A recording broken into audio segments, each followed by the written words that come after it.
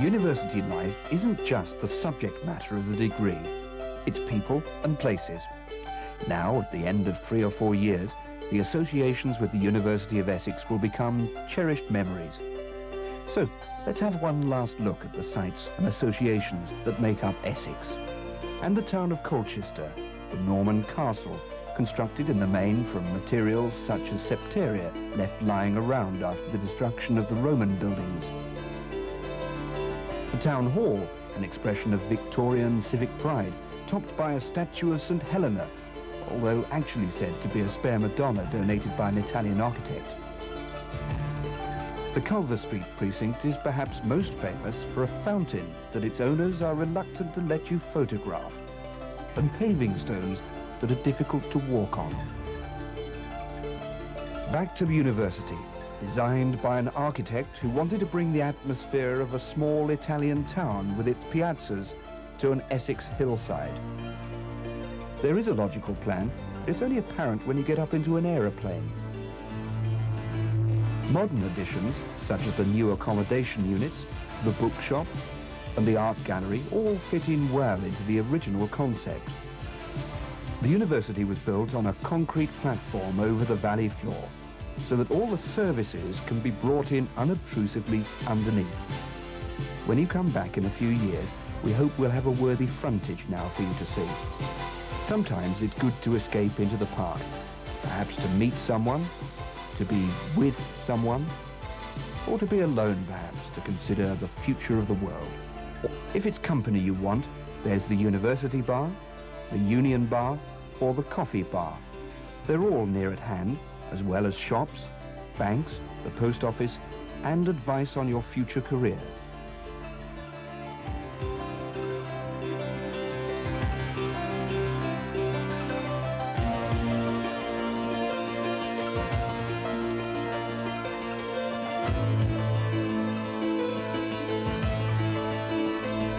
Not everybody gets to the Vice-Chancellor's house, but it's there, hidden at the top of the lakes, surrounded by trees and rhododendrons.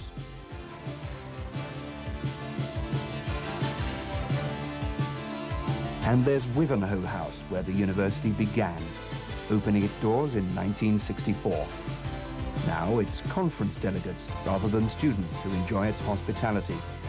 But they're all very welcome, bringing, as they do, much-needed income to the university as they enjoy the facilities of this popular conference centre.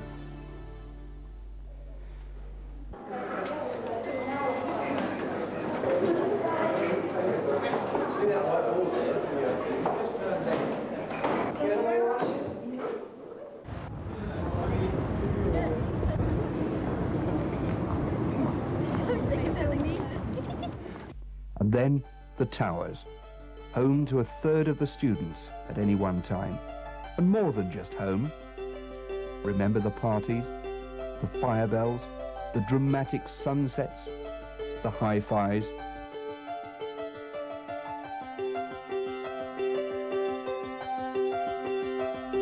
Wivenhoe, home to many staff and students, is also a port, a fact not known by many, perhaps because it's timber imports rather than continental ferries that are its source of income.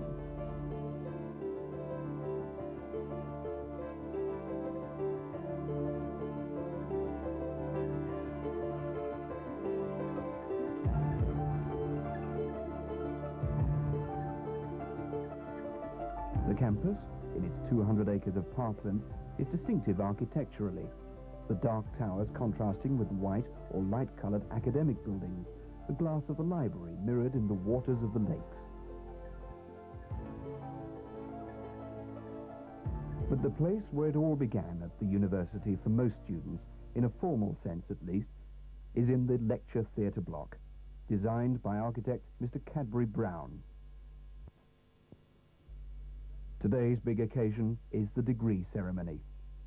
As a graduate now of the University of Essex, we hope you'll enjoy this reminder of the ceremony where you finally got that well-earned degree on this day of celebration.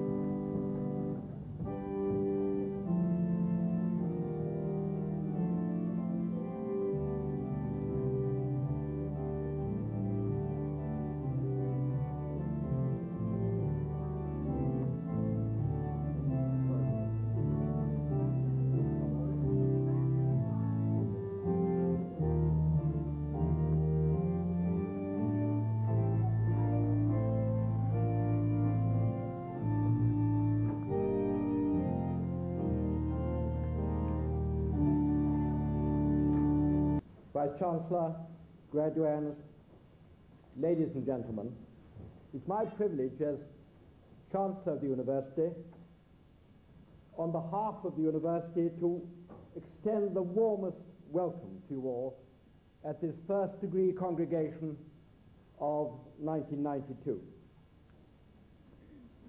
Some of those graduating have come from countries overseas to study at this university. Some of the families, I'm sure, have come quite a distance, perhaps starting very early, to be here today. For you all, this is, I'm sure, a red letter day. A red letter day for those and their families who are receiving degrees, and especially for those who have achieved their doctorate or other postgraduate qualifications. It's been hard to come by, and a yet higher level of research grants. And now, for this university, a firmly established reputation for the quality of its teaching and research. Professor Harris is to be succeeded by Professor Ron Johnston from Sheffield University, who we're all very confident will build effectively on present policies and recent achievements. I'm sure that, at least from time to time, all of you who are graduating will have faced personal problems and difficulties here. But I hope that as you leave the university, you will recognize that you have been a student here in some of Essex's very best days. And I hope that you will return here when you can. However far away across the world you may be in your lives and careers, I would strongly urge you to keep in touch. As I trust you already know, the way to do so is to join Convocation, a membership, I might add, that is automatically open to honorary graduates. And there are, I've just seen a copy myself, a new magazine, Square One, which you will all have seen, I'm sure, which gives details. And this will enable you to sustain a link with your own university for the rest of your life.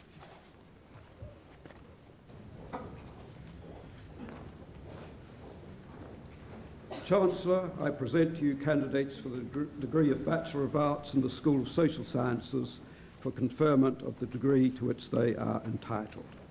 I confer on them the degree of Bachelor of Arts. The following candidates are present.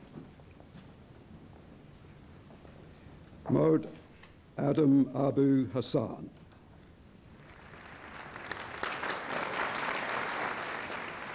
Mama Amin Khalil Al-Rawi.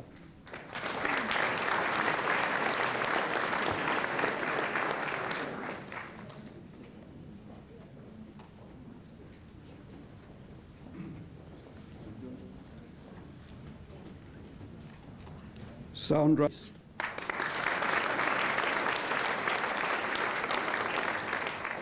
Spiridon Heoteris.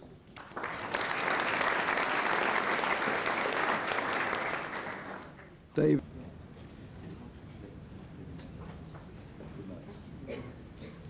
Eleni Pizzolidou.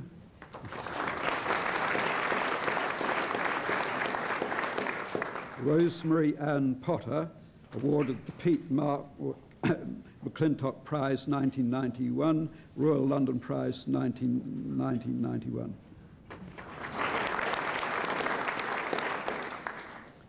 Tao Chung Dodo Cheng.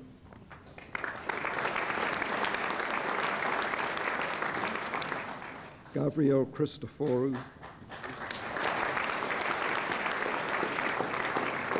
Simon Thomas Cook. Richard David Neil Dawson.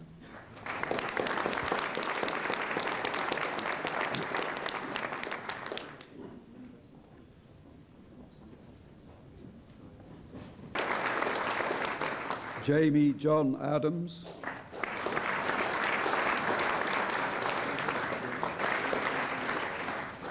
Nick Rennie Hartman.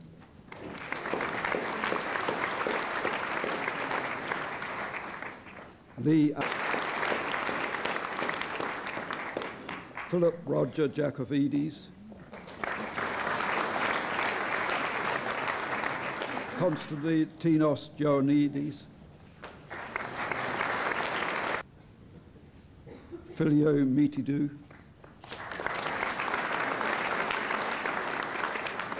Kevin New, Maria Nikolakaki, Pavlos Papachristos,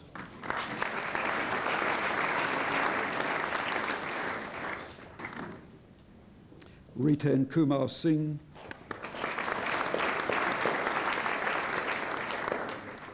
Craig J.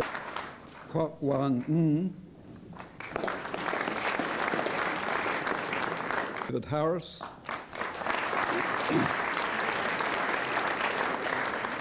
Hugh Morgan Griffiths, and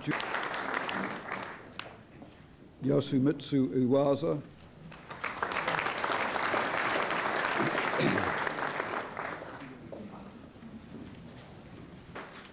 Maria Alice Kotsamanis,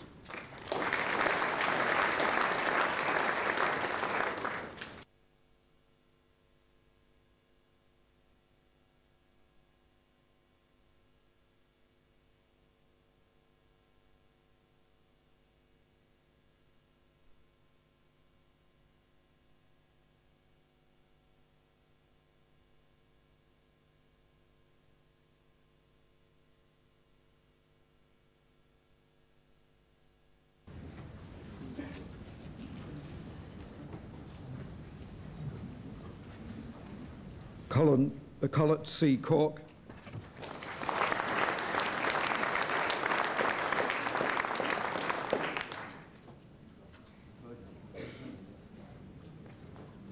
Linda Claire Dicker,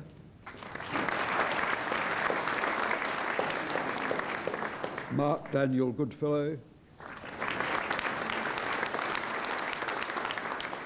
Alkarani Nichawan,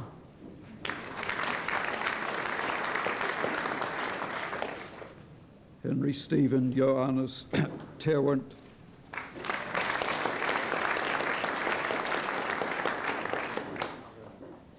Lynette Sleeth,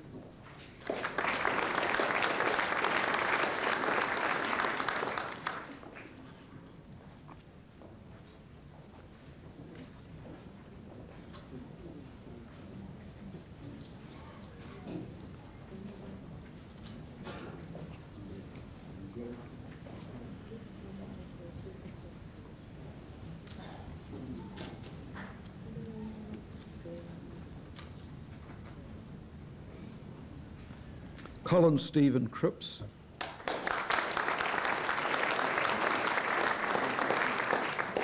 Elizabeth Ann Margaret Freeman,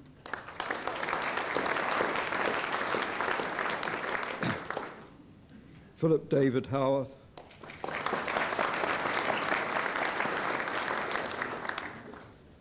Gwendoline Rebecca Manning,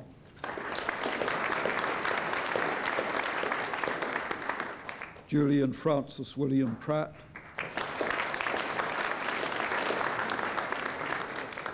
Guy Thomas,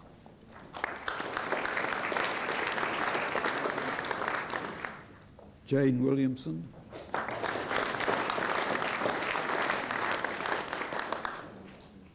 Susanna Helen York, Felix Afoevu Ojugu,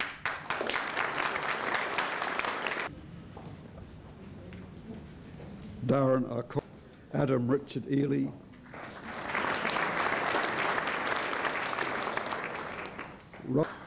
Linda Ann Harris, Victoria Louise Harrison,